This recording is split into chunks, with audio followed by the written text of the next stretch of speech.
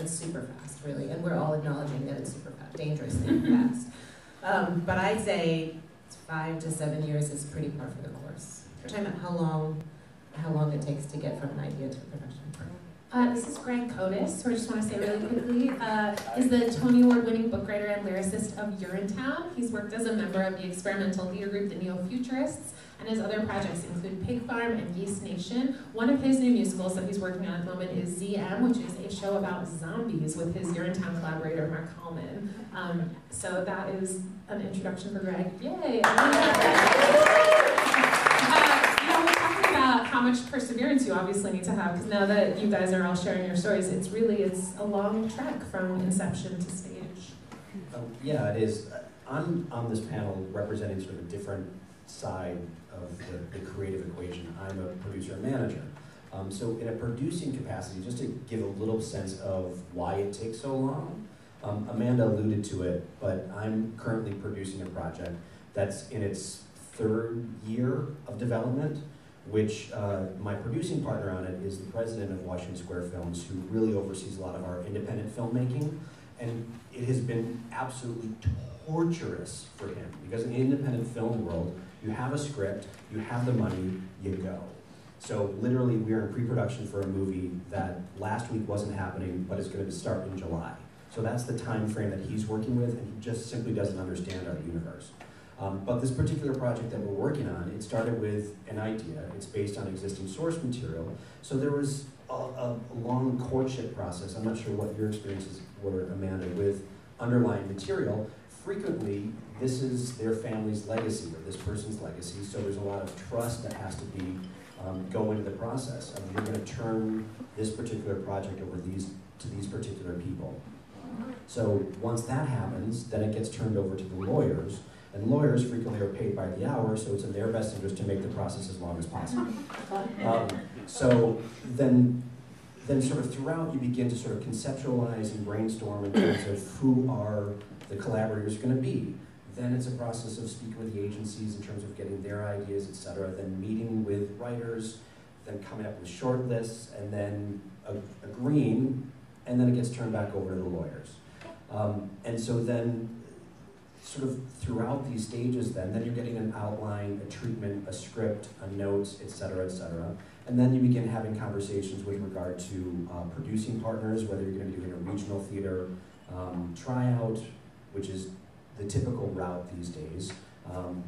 And then you become sort of beholden to their schedule and their calendar. They're frequently working anywhere from 18 to 24 months out in terms of their planning process.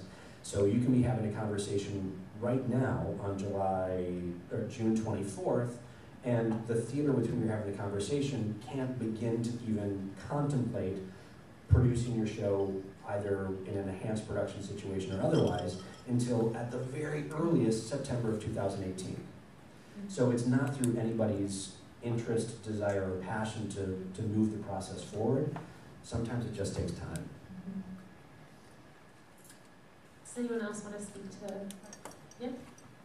So I can speak to the more early career side of it. So when you're starting out as a musical theater writer, pretty much, and things like the cabaret shows that Jennifer mentioned earlier are really helpful with this. You're shooting flares out into the universe because you don't know what flare is going to be seen and take. And so my first professional musical production kind of came as the result of shooting out a flare. I had done a song series with one composer at this New York cabaret venue called New York Theater Barn. And it so happened that someone was in the house who was friend with someone else who was looking for applications to a reading series at a regional theater upstate. And that reading series was desperate for someone because one of their people had dropped out to do the Johnny Mercer Songwriters Workshop. And so I got connected to them, I submitted a musical we had in progress, and they brought us into their reading series. And then because of that reading series, they liked it and they offered us a full production the following summer. So that was something that never really happens, in that we started writing the show in, I think, September 2012. And then by summer of 2014, we had a full professional production. So that's kind of the beginner's luck aspect of it. They're like, wow, this is awesome, this happened. But the process that I'm much more familiar with is you write something, you do a reading, you wait for a theater to sit on it, option it for a while, And then it just, as was mentioned, you have to wait for a bunch of people's schedules to align, so these things can take a long, long time. But when the stars do align correctly, as George mentioned for her recent commission, it is a beautiful and wondrous thing. And that's ultimately what theater is about, writing something, seeing it in front of an audience, and revising it. So when it does happen quickly, it makes my soul happy, and I wish that would happen more often in theater, so that writers could learn and grow, because you grow by seeing your work in front of an audience. I wanted to ask, Greg, do you want to speak to that as well? Oh, what are we talking about? If you want to speak about a specific musical or project you worked on and how long it took from inception to the stage. And into the mic because it's being live streamed also. Excellent. Yeah, I mean, there are two projects that I'm working on now that maybe are two different versions of how something can happen. One is a very producer-driven project, which is a musical version of the 1970s film The Sting. So this is, for certain generations, this is a really beloved film, and it's a story about con men. And so the great thing about being hired, essentially, by a producer is that the producer is going to be the engine which drives it forward, which brings people together, which creates a timetable, a creative development timetable, and also when the time is right, they will find, hopefully, a theater where you can try out of town, and maybe that comes into New York if the show is good enough and you've done your work well enough. I guess the tricky thing is to get yourself in a position where a producer's going to hire you to do that, so that's sort of like the big question. So it feels very luxurious to be in that position where you either commissioned or a producer's behind you and you can really concentrate on the creative stuff. The other model, which I'm much more familiar with, is you have an idea, you think it's great, you write it, you get someone to write the music, and then you just kind of knock on doors and make phone calls and send emails forever. There's a project that we've been working on since we had our first draft, I want to say, in 2001, and that it has had successive productions, but has not really gotten to a commercial place, and I haven't given up on it either. So that's another model, a healthy career, I think you get to have both. You get people calling you and saying, hey, you're the person I want to write the book for, Mission Impossible. You have to do it. And then that will pay your way for a while. And then while you're writing Mission Impossible, then you get to write the history of Cork musical that you feel has to happen. So, and Cork. So I feel lucky to do the producer stuff, and I feel really passionate about the Cork musical that I think the world needs. So that's where we're at. In contemplating this topic, I was reminded that Curtains actually took more than 20 years to get produced, and obviously there's a lot of stories like that, so you guys are all professional perseverers as well as writers. That's what yeah. That is necessary skill to be part of this. And it is good, as Greg was saying, to have a couple of things on the boil, because there's always fallow times. You know, if you have one thing and you're obsessed with it, you become a little dangerous to yourself and others and your family members. It really is good to have a couple of things, and it's great, as Greg said, to have things that you're asked to do and things that you must do. You know, they each have their own rewards and for the presentation. What makes each of you drawn to a specific topic or source when you first, get that spark and start writing it, or take the job, or write the spec songs? And also, do you feel like that's changed at all since you started writing about what material you're drawn to? I know that was probably a question directed to the creatives, but from my perspective, I'm looking at material or drawn to material based on its potential. And that is sort of a shifting landscape in terms of where you think it can head. I mean, the reality, particularly for musical theater, versus plays or plays for young audiences, is that the reality of the long-term success for a musical is in some ways dependent upon its ability to have a Broadway run. That's just sort of the reality. So in evaluating projects, you begin to look at what the potential is for a Broadway engagement. You begin thinking about it, I begin thinking about it from the perspective of, you know, what's the message, what's the brand, how can I communicate the message, what is the landscape looking like right now, and 18 to 24 to 36 months out, because that's how long it's going to take. And is there a universality in terms of the story that's being told? Is it necessary? Is it needed? Is it now? Now being 36 months from now. But also the reality, not just in terms of audiences, but also in terms of investment. Because, you know, you're thinking about a project that in a regional theater enhanced production you're going to need to come up with at least $1 million to $2 million. Are you going to be able to raise that money based on a hope, a promise, an idea? And then if you're getting into a commercial landscape and a musical, it's a minimum of $10 million. So not only do you need to evaluate whether you can speak to an audience, but importantly, can you speak to a high net worth individual who's going to write you a check for multiple sums? I think on the creative side, with like using the history of Cork example. I want to see this now. Yeah, right. I mean, Story as old.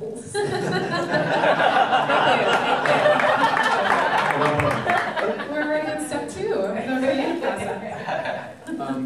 well, I just, from the creative side, I think there has to be just, maybe even Amanda, you're saying that you could be dangerous to yourself, which I agree. But I do think there needs to be just a real fierce passion for the thing. I found that I'm a librettist and writing books. At first, the experience is like, oh, this is easy. This is going to be done in 2 weeks. Fantastic. And then you find out that it actually takes years and years. And you know, the timetables, even 5 or 7 years is, you know, there's no guarantee of that. That's short in some ways. And so I think just to take your own temperature about your passion about this project, and because you can't really, you don't know who else is going to be passionate about it. So you have to be passionate about it first, talking about the playwrights, and then the composers, hopefully in that marriage, in that partnership, there's passion there. So I think just there needs to be just a fierceness about it if you're the one behind it, I would say. You've each talked about some of the ways that your productivity and creativity are benefited from having multiple projects at the same time, or from, you know, applying for a commission. What are things that you've learned since you started as a producer or as a writer that have kind of kept these projects alive in you and helped you to write them over this long period of time? Is there anything else that you would tell other writers has been helpful?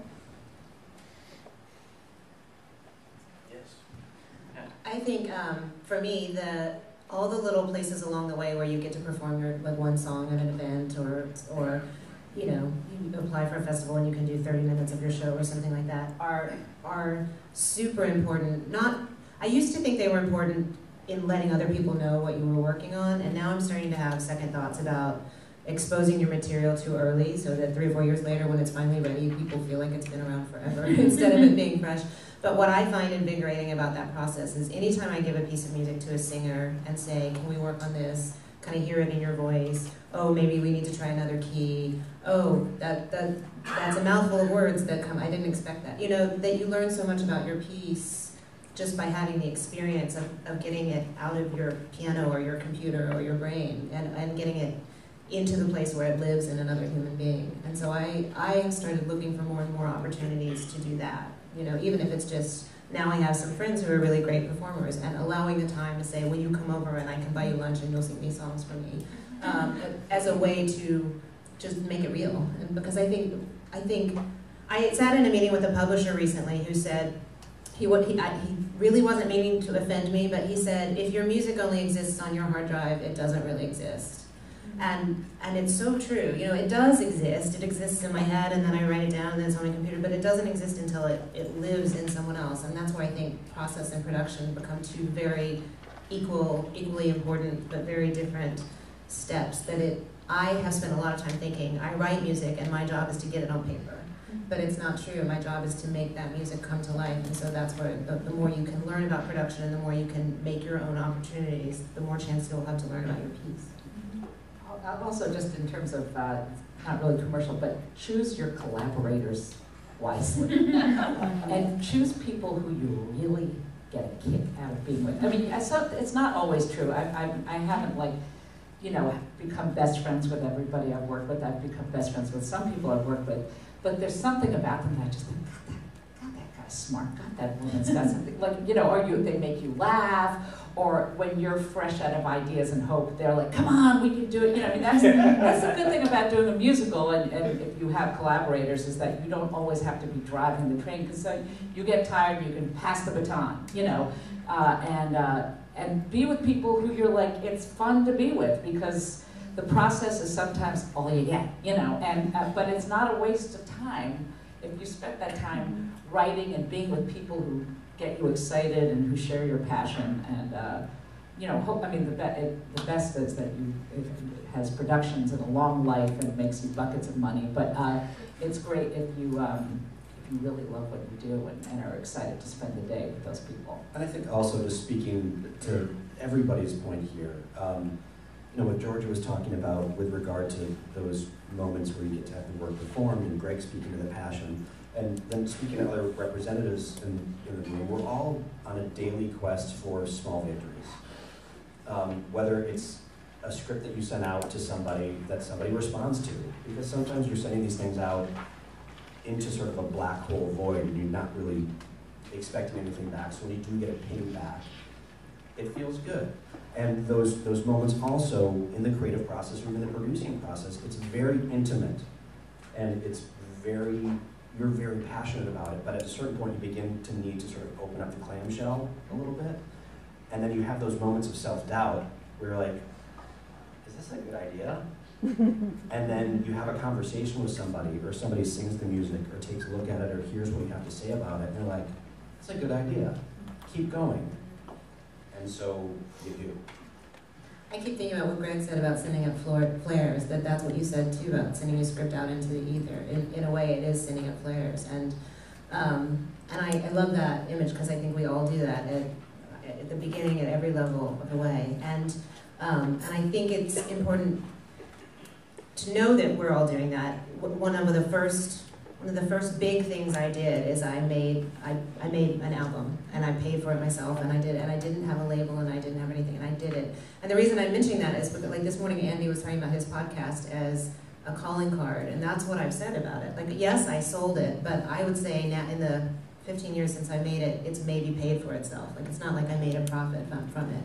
But it took my career from here to here, and I would go to, you know, industry events, and people knew that I was a songwriter, even if they hadn't heard it. It wasn't me saying, this is what I do, desperately hoping that you were paying attention and knowing what category to put me in. But instead, they knew me, and because I had good singers on the album, it lent a validity to the work. And there was just a lot of that felt like an investment in my career that I was making.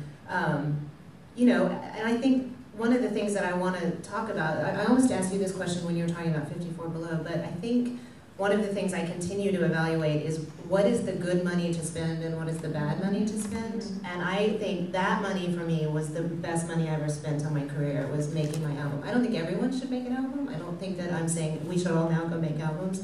But figure out, I think your podcast is probably a really good investment, just hearing you talk about it. You know, this morning we were talking about his podcast, and I said, does it cost you money and do you make money? And the answer was yes, it costs money, and no, I don't make money. But I think that's true of my album too, that in a way that was the flare that I sent up, but it was the thing that led me to having other people see me as a person who might be able to do this kind of work, and led to other kinds of offers coming in.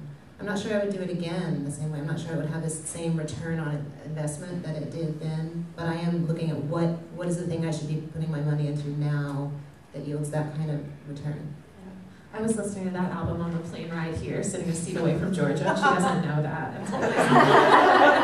It's a really great album. That was while I was tweeting at you, so clearly we're A bad place to put your money, where I have done in the past, is lawyers' fees before you have a deal.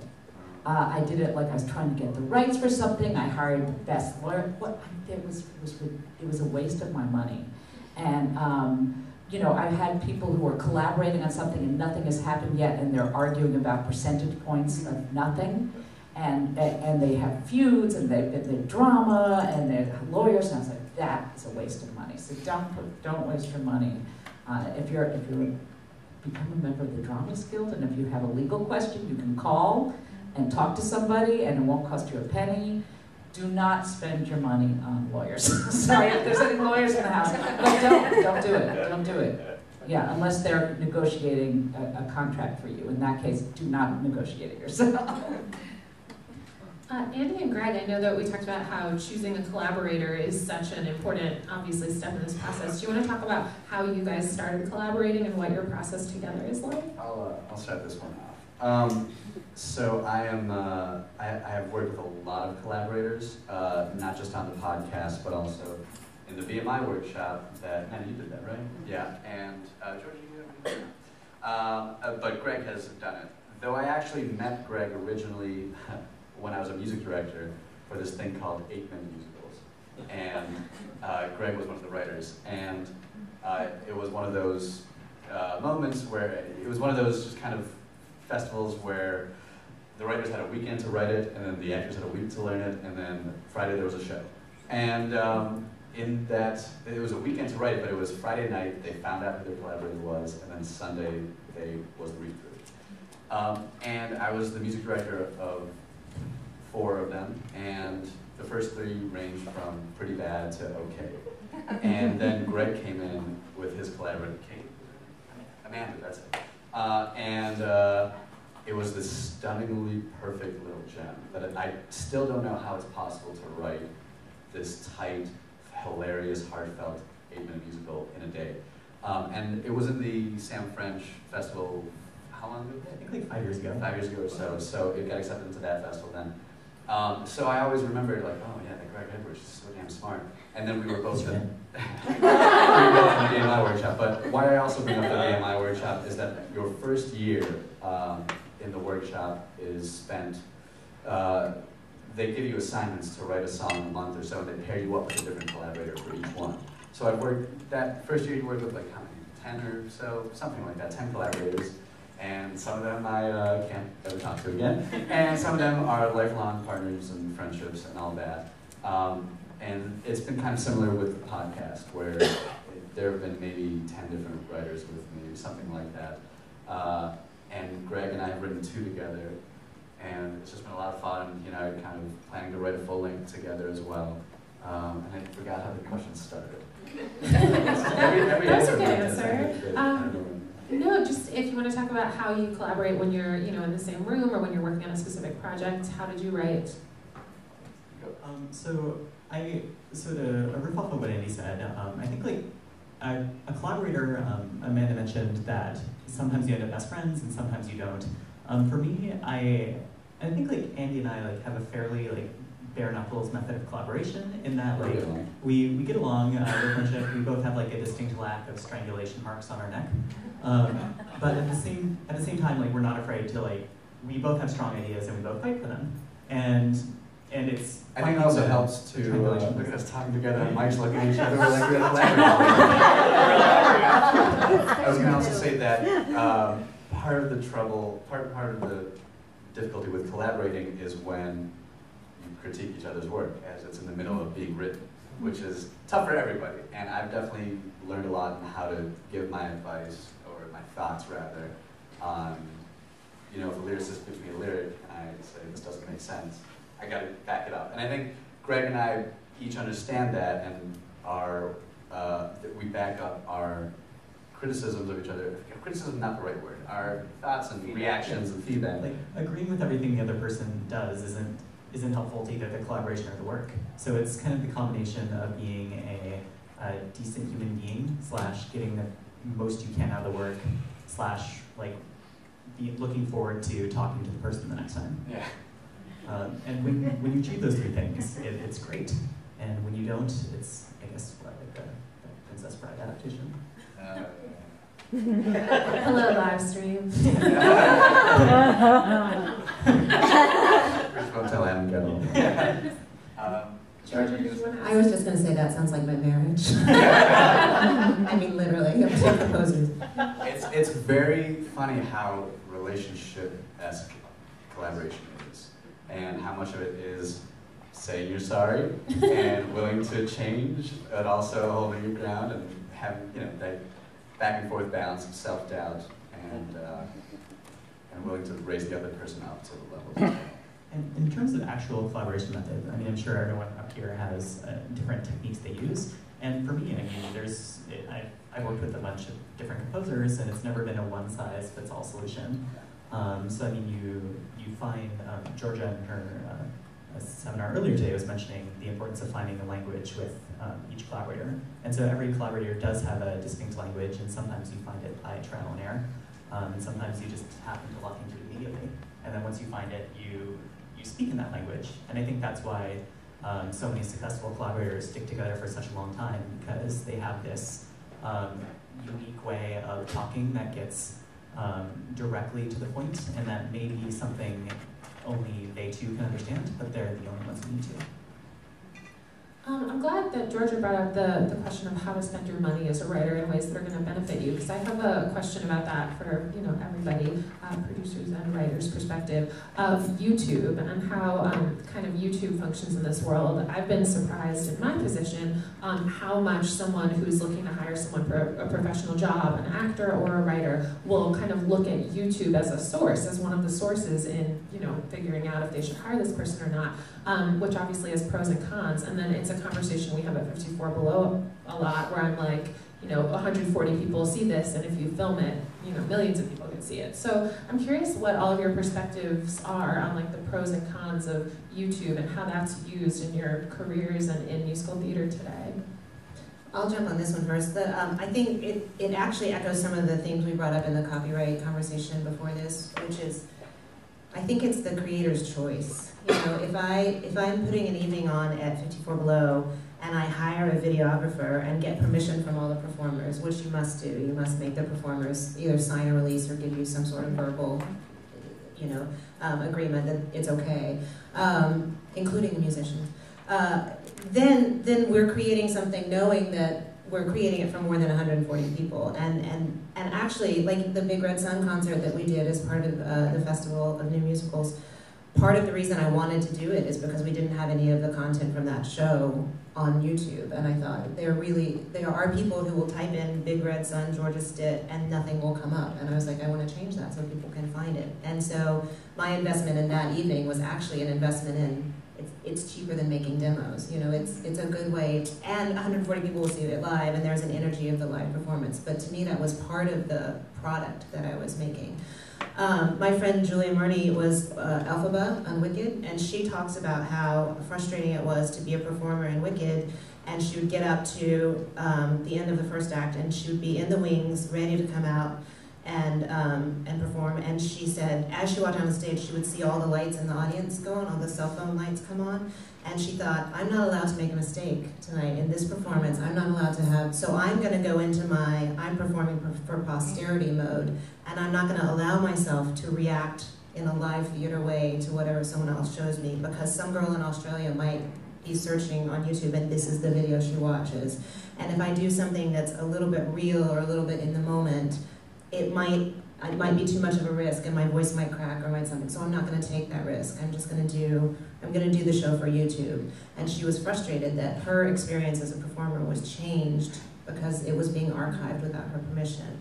And I never stopped thinking about that as that. I've had interviewers say, I'm going to just film, or may I film your concert and then show some of it, after the fact. And I say, no, I'm filming it. You can license or even ask for it, not necessarily even pay. You can use my official video that all the performers have signed off on and I've signed off on. But if we go up on our lyrics in the middle of a show, in the middle of a song, I don't want to worry that that's what you're going to put in your review. So it's about control, but it is, I'm making something, and so I do have that control. Yeah, to the point of control, YouTube is a tool, as is Twitter, as is Facebook, Vimeo, Vine, other things that I'm too old to really know about. But it's really, again, from my perspective, about being able to control the brand and control the message and the way in which it's being disseminated. And everyone is hopeful for those viral moments, which you can't script, which is the point of them being a viral moment. But they also need to be part of a larger plan. You know, Georgia spoke very eloquently with regard to her first album, and you know, didn't just record Big Red Sun because there's a sort of specific idea and thought process behind it. With projects that I'm involved with as well, I would like to think that I, sort of overseeing the project in its totality, have sort of a long view vision of how these things can sort of propel you forward in directions you want to go. I think the danger sometimes is when those become distractions. Okay, I'm going to open it up a little bit for more questions. Does anyone have a question they want to ask? Don't be shy.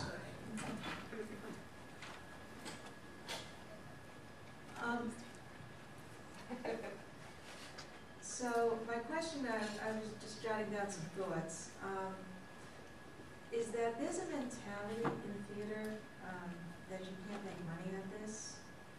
And I'm just like in this inquiry about this mentality, and I don't, it seems like it's been proven and a lot of people get disappointed and so rejected that they can't pull themselves together anymore to do another show. And so theater has this reputation of you just can't make money at it. And even if you're doing a show, you should put the money in anyway, even if you don't make money at it. And I just think that's preposterous. I really do. Because, and it happens, but I think part of the reason why it happens is because people have this mentality of that is going to happen as you're going through the process. So I think a shift in the mentality that you can make money at this needs to be like reinforced. And it's like I'm almost like requesting now a panel in this conversation of how can we create an environment of yes, you can make money at this, and do it without compromising, you know, artistically. That's the hard part. Do you know the phrase, the very famous line in musical theater, you can't make a living, but you can make a killing? Yeah. Right. I wanted more people to laugh at that. Also, yeah, and the reason I'm on the Dramatists Guild Council, and the reason why, one of the reasons I think that's so important is it is a safeguard against eroding the rights of writers. There was a thing, I mean, Hamilton is a show that is the exact opposite of your thing. It's making a fortune, and it's this phenomenon. But this middle school did an unauthorized production of it, and it was fabulous, and it was up on YouTube, and people were like, they shut it down. I was like outraged, how dare you, they're so good, and the school was like, you should let us do it because we're so good. And the point is, no, you shouldn't do it, because the right of an authors don't have unions, we don't have, theater writers don't have unions, we don't have health care, but we own our work. So if your show is done, you can make money. Absolutely, it's very difficult, but of course you can. And but you get paid if a school has to license your show and do it. They can't just do it because they're excellent, you know. And by the way, of course, it is incredible that show has inspired so many people, and it will for years and years to come. But it wasn't their decision to make of whether they could do it or not. So. Being a member of the Dramatists Guild Council and making sure we hold on to those rights and get more rights for ourselves, because we are a unique brand. So, yeah, I don't think anyone would disagree with you in this room that it would be terrific if those of us who are theater practitioners could have a much more steady and stable income source. But there is what makes our art form unique is also in some ways its limitations. When The Lion King burst onto the scene in 1997, they did not have the opportunity to then go wide immediately as a film would do. They can't all of a sudden go from 3,500 screens to 6,000 screens. They're limited to 2,100 seats 8 times a week. And then from there, that's the top that you can make. Hamilton has broken that mold. but it trickles down from there. We are limited, and what's great about what it is that we do is that it's live, and it can only be done if there are multiple companies happening simultaneously. That's great, but you're limited to 8 performances a week, 149 seats, $29 a ticket, because that's what the market is going to bear. And then from there, you begin to back out how much it costs you to do it, and then what's left for the creatives is sort of what you're left to. So I don't think anybody, again, in this room disagrees. It's just the sort of reality of the world in which we live. I think it's, I'm interested, Beth Blickers is going to host a talk later, it's later today, right? About other sources. Oh, it's next, okay, good. I'll be there. But the idea that if you think about what your skill set is, that there are other ways to make money to support the fact that you're writing theater. Commercial theater is a very specific thing, and there are only a few theaters on Broadway. There's limited real estate. Everybody who does this is competing for those spots. So commercial theater is where you can make the big bucks. Everything else is, we're doing it for art and passion, and we're doing it hoping to make ends meet, and we're applying for grants, and there are lots of ways to do it, but nobody's expecting to get rich off their off-Broadway show that played at a not-for-profit theater. We're putting content out in the world, but commercial theater, you can actually really, really, really make a lot of money if you do that.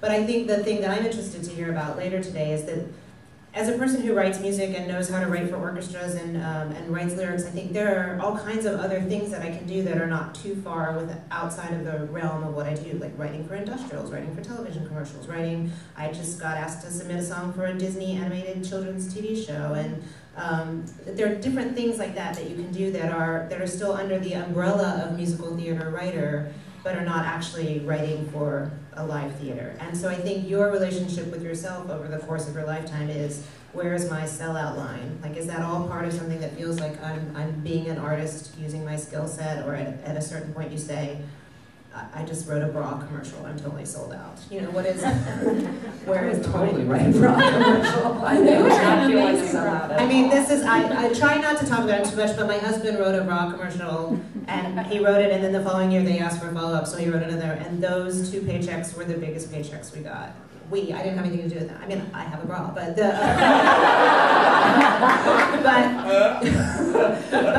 but in a way, that sort of allowed him the time to write the other things that nobody was giving him a weekly paycheck to write the shows that he was writing. So there are interesting other ways to look for supplemental income without having to totally compromise what it is you're doing for a living. And theater does pay, not just Broadway. It's all over the country. It's all over the world. So there are other ways to make money in theater that is not New York and Broadway. And children's theater pays, and lots of people need theater and content and songs and stories. So there are other ways to make money. Yeah, go ahead. I myself take a more bifurcated approach in terms of, I have my skill set I use as a lyricist and librettist, but I don't really translate that skill set into freelance work or try to make my living that way. And I think for me, my justification there is I prefer theater writing to be the thing that I love doing, as opposed to the thing that I have to do tasks related to it that I don't like in order to scrape by survival living. So my method is, in college, I studied both theater and computer science, and it turns out one of those pays. So I day job in tech, and ever since I've graduated in college, I've day jobbed in technical roles, and it's been very useful in terms of, like, it's a relatively low stress job. I can go in, put in my 8 hours, and before and after I have my brain back to do theater, and I don't have to worry about it because, like, a paycheck's coming from a corporation. And to just have the security there, it frees me up creatively. Admittedly, like, I have to wake up like very early in the morning to like squeeze in writing hours before I head to the office. But for me, it's a sacrifice I make as my theater income like sneaks up and up more. Right now, I'm at a level where I could support myself if I lived in Paraguay. I trust Paraguay does not have access to live stream. So, and yeah, until then, when you use Google searches, think of me. Are there any avenues that take you as a writer directly to licensing? So, for example, the MTIs and that type of work. Right now, I know that schools and community theaters, they're all looking for work, and then you end up, sorry, live stream, seeing Fiddler 18 times you know, in your city because there's only so much work out there. Is there anyone looking into or expanding the idea of creating work that goes sort of a straight to DVD model? You know, like it's the old straight to video model where you would write shows that are just for that. Amy, give the mic to Casey. I was like, this is Casey. Yeah, sorry. So, from Samuel French, again, hi guys. So there are lots of different avenues, and they're actually in something that we're working on at Samuel French is opening up a platform for people to self-license. And it's actually very far down the stream. There's another great platform that just launched a year and a half ago called NPX, the New Play Exchange, so you can put your stuff up on there and hopefully people can come along and license it. It's not as far out there as it seems to get your own stuff licensed. And just like as a person, for publishing, for the licensing house, for those big licensing houses, that is kind of the end of the line of your work. So if you're ready for your work, if you're like, this is it, it's done, it's finished, I'm ready, here you go, then you can bring it to us and we can see what we can do with it. And that's kind of, we really don't want you to develop it anymore. That's kind of, you can change some things and stuff like that. But yeah, so that's what I would recommend. But there are platforms out there for you to put your stuff out on. I just want to say really quickly, we're all, artists in this room, but we're all also audience members, and whenever I hear that question, it's like a reminder to me that when there is a production of Fiddler going on down the block, and there's also a new musical, like, go see the new musical, and, like, spend your ticket dollars to go see something you haven't heard of before. It's the way that more of these shows get licensed that aren't the 10 shows we've heard of before, are if these, like, Samuel French properties see that people are buying tickets to them, and they're getting licensed more and more. So, like, we all have that power in our pocketbooks, or go see both, because Fiddler is also great. Sure. But like, go see the new stuff right now. I saw a question over there. How much more time do we have, Amy? Great. We probably have time for like 2 more questions.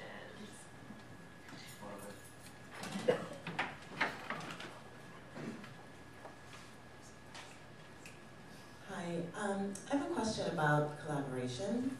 I'm a playwright, and I just started working on a musical with a composer lyricist team, and so far so good. But I am concerned about being a third wheel, like in this team, and I'm wondering if any of you have experience and advice in a 3-person. They need you.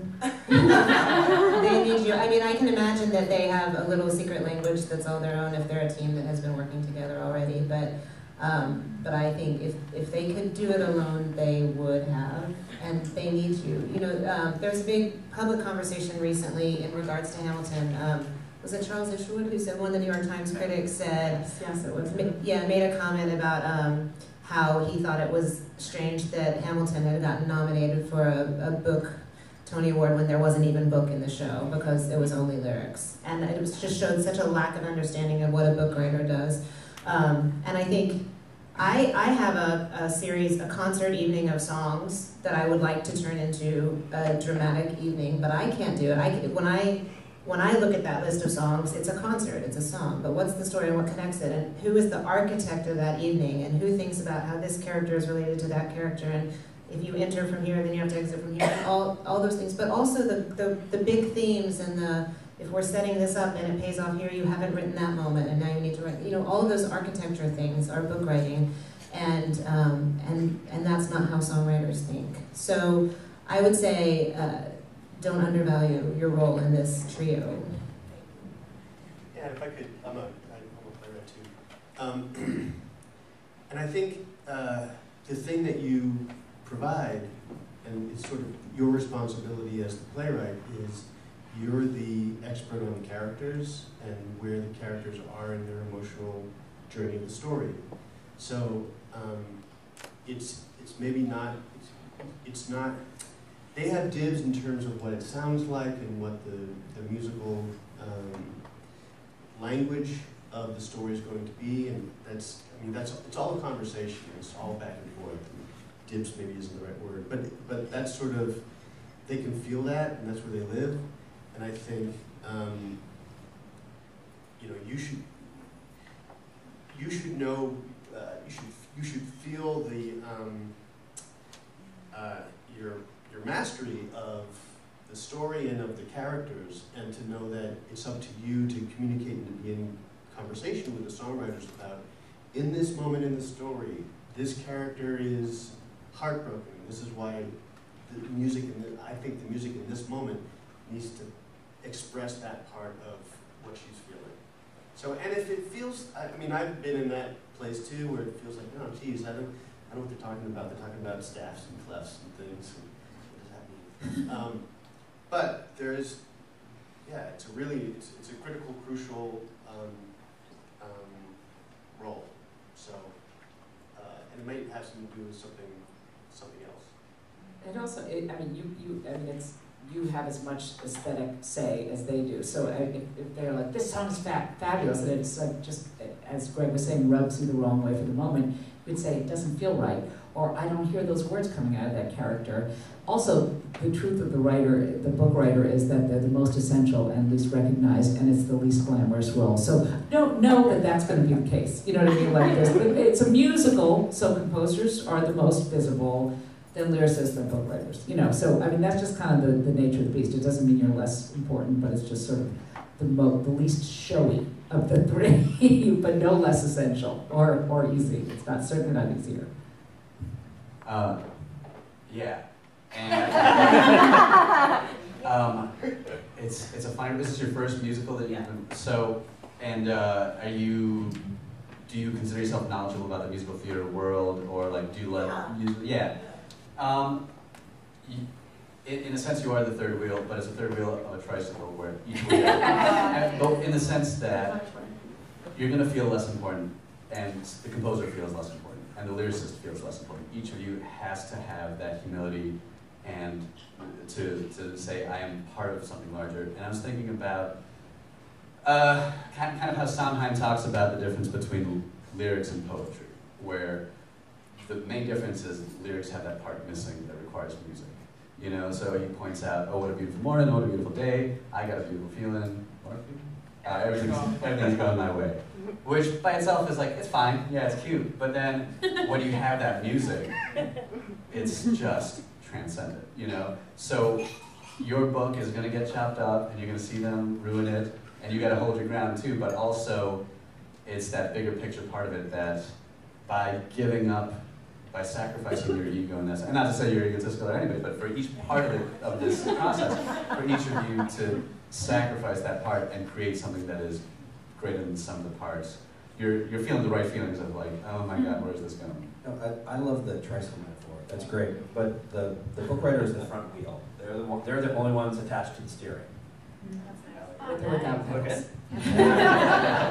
I want to thank all of our panelists for such wonderful insights. Thank you guys.